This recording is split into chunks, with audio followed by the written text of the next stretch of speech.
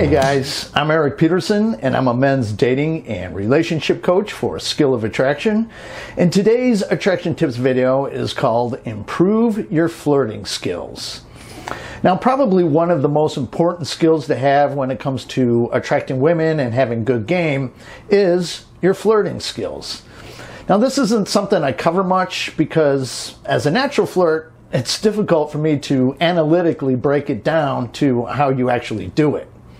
I mean, have you ever known a man who is a natural with women and asked him what he does to be so attractive to them? Well, if you haven't known a guy like that, I could tell you with certainty that he can't do it because it's not something that he actually thinks about. He just does it and it works for him. Now, the naturals aren't actually naturals, meaning that they're not born with that ability. They simply learned at an early age what works and what doesn't. But they never have wrote it down or consciously thought about the steps that they take to make the ladies swoon. Now, I actually grew up with a guy who was a natural with women, and I was always just so amazed at how he talks to women and how they just can't seem to get enough of him. And when I would ask him what to do, so I would have that success too, he would just tell me, well, just go and talk to them and try to get laid. Now, as you can imagine, that was not at all helpful. Since I've learned what women find attractive and unattractive, my friend, he embodies it all. I mean, he's an alpha among both men and women. He just kills it at life in just about every aspect. He's now a millionaire and owns a very successful construction company. He drives a Bentley. He owns a couple of racehorses, has a massive house in both the Chicago suburbs and in Miami. He has a small group of loyal male followers, and he's often the life of the party. I mean, he has balls the size of Texas, and perhaps most importantly, he's always surrounded by beautiful women who he's very dominant with. Now, if you saw the guy, you would ask yourself, why? I mean, in other words, he's just an average-looking dude and not at all flashy. Well, minus the Bentley, of course. Now, this is one of the reasons I keep telling you guys that when it comes to women, your physical looks play a more secondary role if you have good game and succeed at life. Now, I am not a natural with women. I had to learn just like you guys do. However, I am a natural when it comes to flirting. In fact, just about all men have at least some game. They all have at least one thing that they're naturally good at that they could use to be more attractive to the opposite sex. And in most cases, you guys just haven't learned to embrace it properly and use it to your advantage. But I promise, you do have it. Now, you may remember me saying that when a woman falls for you, what she's really falling for is your energy or your vibe. It's the way that you make her feel. Now, of course, there are situations where a woman falls for a guy strictly because he's very good looking and nothing more. But those relationships, they never last because she's not attracted to his energy. It's just pure, shallow lust. I mean, something we've all been guilty of at one time or another. So if you work on building your flirting and your bantering skills, you can really make a huge difference in your overall vibe. Women want to be around fun guys who know how to make her feel. Now, of course, women want to feel a wide spectrum of emotions, but of course they want to experience mostly feel-good emotions. And what better way to make her feel good, sexy, and feminine than to flirt and banter with her? In fact, this is often what I mean when I tell you guys to just focus on having fun, being upbeat and playful. I mean, it's more than just flirting, but flirting is a big part of it. And flirting is something that you want to do with women, all women, or your girl all the time. A lot of men drop their flirting and whatnot after they've gotten the girl. And then they fall into a boring, humdrum routine, and then they get confused why their girl is losing feelings. As the old song goes, girls just want to have fun. And lightly sexualizing that fun is a recipe for your interaction to be ending in the bedroom, which is what we all really want anyway, right? So in this attraction tips video, I'm going to be discussing several ways to improve your flirting skills. As I mentioned, you want to flirt with her or any women most of the time. This will leave her or any woman you've interacted with feeling good, feeling desired, feeling feminine, often still thinking of you hours or even days later, if you do it right. But if you guys need my personal help and you're interested in some private coaching, please head over to my website at soa.fm, click on the coaching tab, and there you'll see that I have several options for you to choose from. My options include several phone coaching packages for my North American clients and several Zoom coaching packages for my clients outside North America. And I'll post the links to both my contact page and my coaching page in the description down below.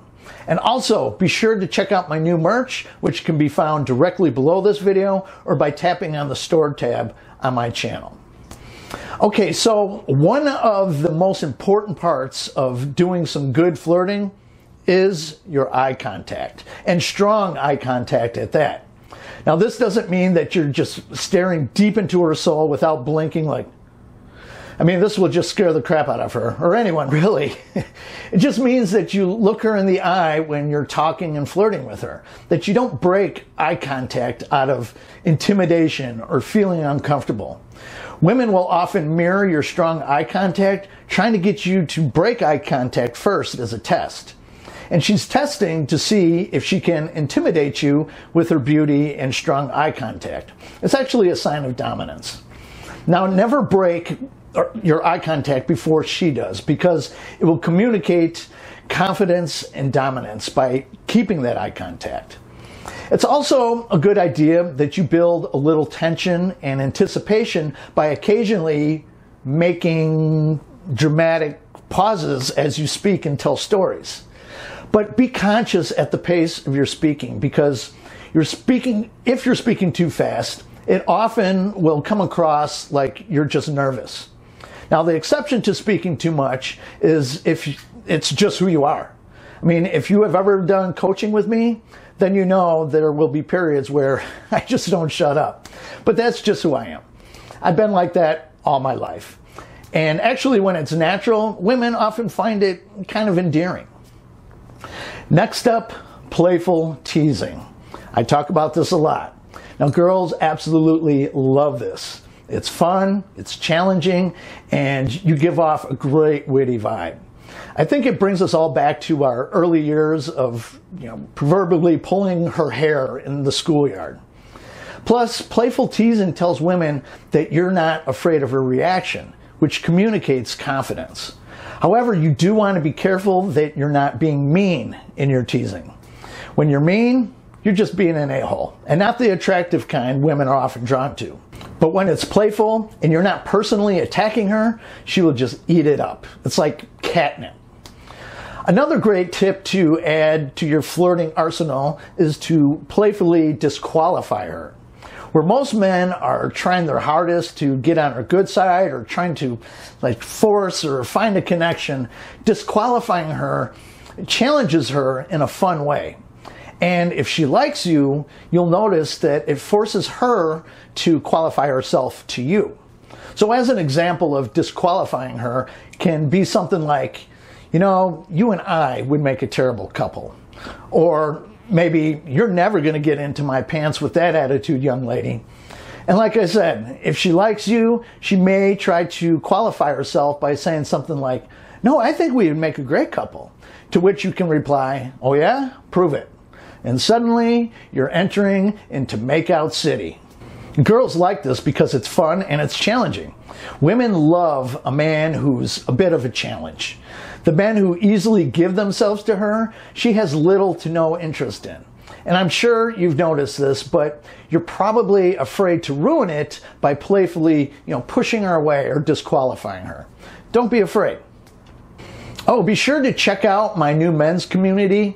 Consider it the new skill of attraction. Here you guys get asked questions, share your notes and war stories about women and dating, give and get advice from other members. Technically, it's still in its testing phases, but it's live.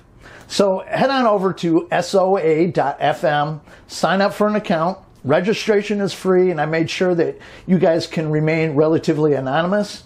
And be sure to give me your feedback too, so I can make it better. And it's a nice, short, and easy to remember website address, SOA.fm. So I hope to see you guys there. Now, touching is also a part of flirting, but be sure it's non-sexual touching. In other words, don't approach a girl, start flirting, followed by you rubbing her ass or something. I mean, that will not go over well at all. But after a little bantering and grabbing her hand or placing your hand on her knee or maybe the small of her back for like a second or two can really take the attraction she's beginning to feel to the next level. Again, this tells her that you're not afraid of her reaction, that you're not afraid to touch her and gently push her boundaries.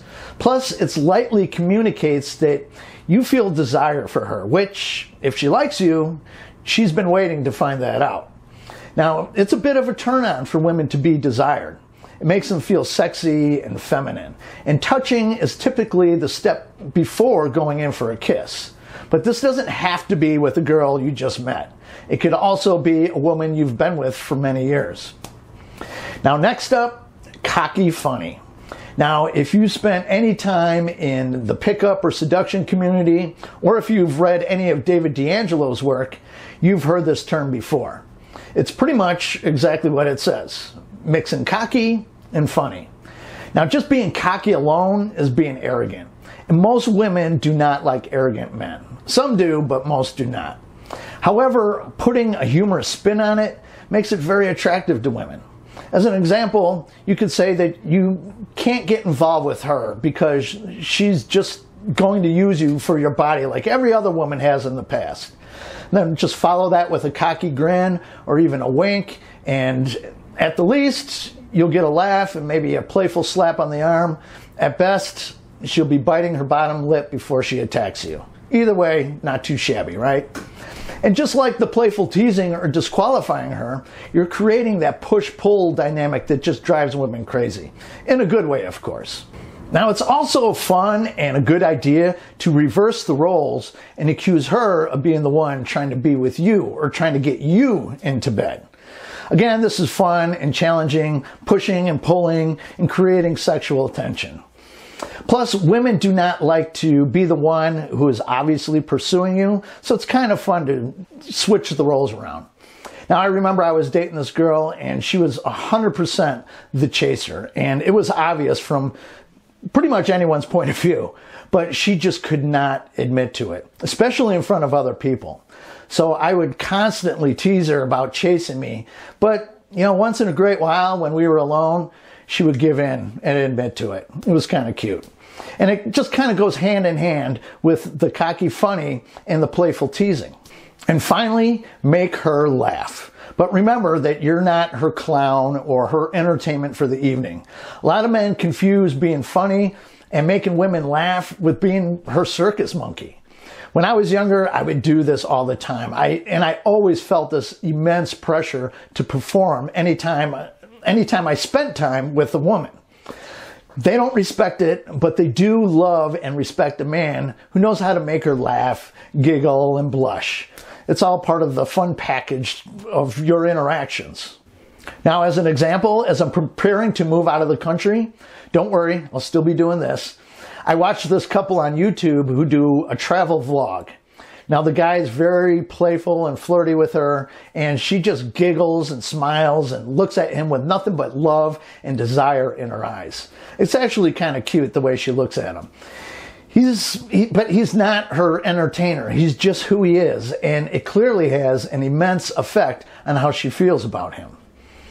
So if you remember what I suggest here in terms of flirting and bantering, get some practice and experience in doing it. And eventually, it'll just come naturally to you. You'll develop the habit of just being a flirt. And not only will it attract and keep your girl attracted to you, but it'll be attractive to other women as well. And when your girl sees that other women find you attractive, she's going to naturally, more or less, be on her best behavior and continue to work to keep you attracted to her. But above all, remember, this is all about having fun. Not just having fun with her, but having fun yourself. When you're having fun, meeting and attracting girls will be almost organic because you'll have the right mindset, and women are just going to naturally want to be around a man who knows how to have fun. So it's not a bad deal. So if you found this video helpful, or any of my videos helpful, I would really appreciate it if you gave it a thumbs up and for you to share it with any of your friends and family. I would also really appreciate it if you hit the subscribe button down below and tick that little bell symbol next to it so you get real-time notifications of when I upload new videos. And in the description down below, not only will I have a link to both my contact page and my coaching page, but I also have numerous offers or links to attraction-related programs that may interest you very much. But I also have a link to PayPal or my Bitcoin wallet address if you deem this video worthy of a donation. So that's it for this video. I'll catch you guys on the next one. Have a good one. Bye-bye.